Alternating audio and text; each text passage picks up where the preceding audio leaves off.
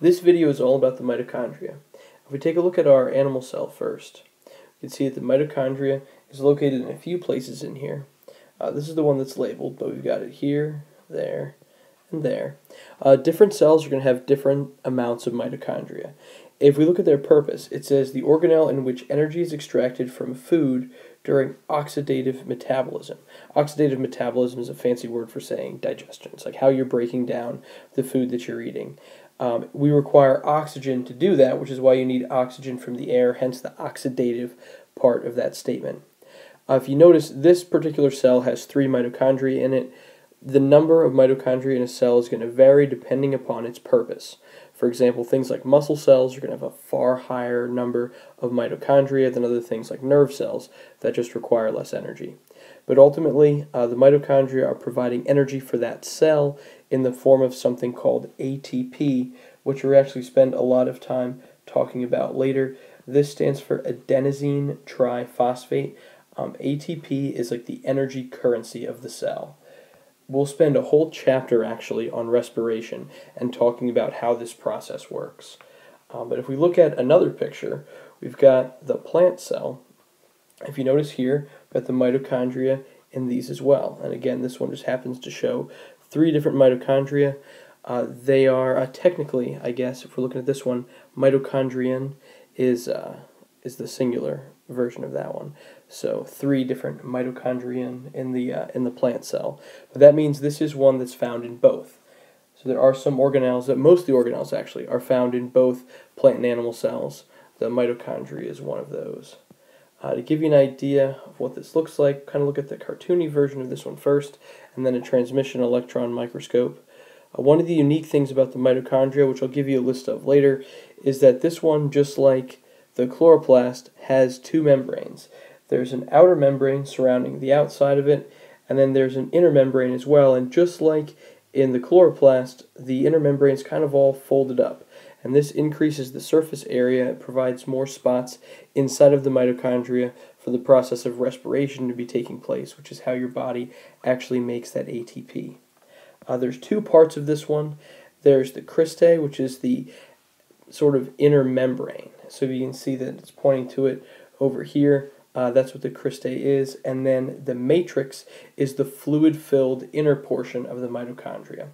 And when we get to the chapter on respiration, you'll find that that process is actually broken down into 2 different portions, or 2 different steps.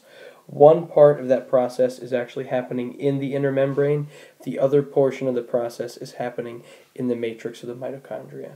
So it is very significant that this one has 2 separate parts. This is one of those organelles that we'll refer back to in a couple chapters, and I'm expecting you to remember some of those details.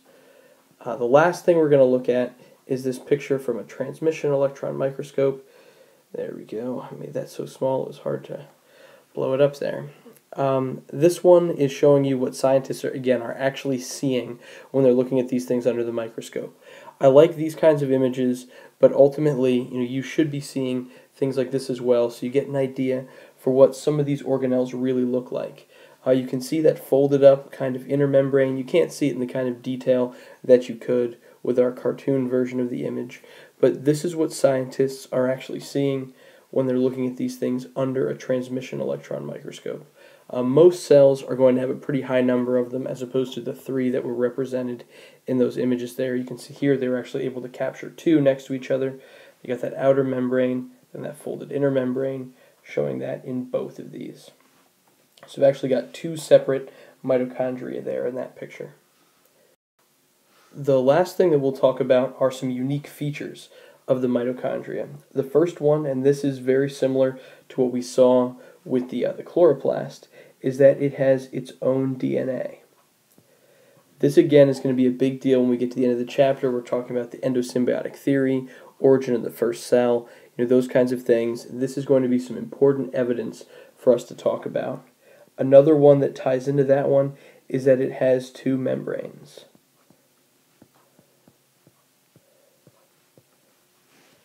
So that again will come up again when we get to the end of the chapter. The final one is that this is what produces ATP.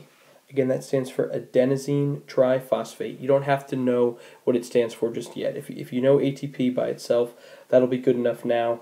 When we study respiration in detail, that's when you'll have to know like the full name and all that stuff. But ATP ultimately is just the energy currency of the cell. Ugh.